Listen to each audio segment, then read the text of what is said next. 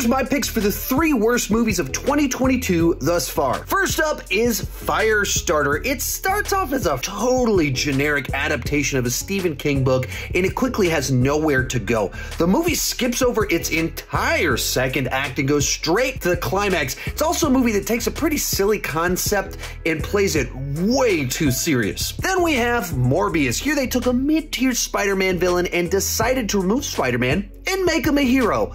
What could possibly go wrong? Apparently a whole lot. At best it's generic, but mostly it's a jumbled, incomprehensible mess. The best thing here were all the memes. But the worst, the Ice Age Adventures of Buck Wild. Originally this was pitched as a TV show, and that's what it feels like. The animation is cheap, the voice cast isn't nearly as strong, and the plot feels like an episode of a Saturday morning TV show. Oh, how the mighty have fallen. Share your picks for the worst down below in the comments.